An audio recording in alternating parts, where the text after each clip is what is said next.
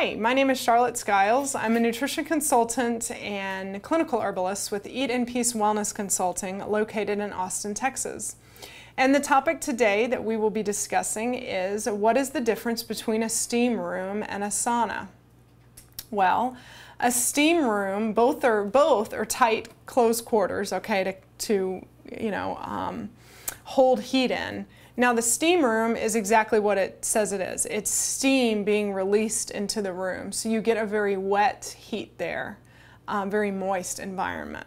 A sauna, on the other hand, is a drier heat. So in a sauna, you'll have hot rocks where you put water on the rocks and then that evaporates and creates heat in the room. So there's water involved in both, but on the spectrum of things, the steam room is going to be very wet and hot. The sauna is going to be very dry and hot.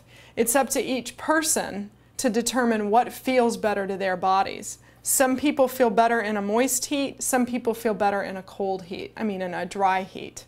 So that would be the main differences between these two, a steam room and a sauna. The effects are pretty much going to be the same, but energetically speaking, one will definitely most likely be more appropriate for someone than the other.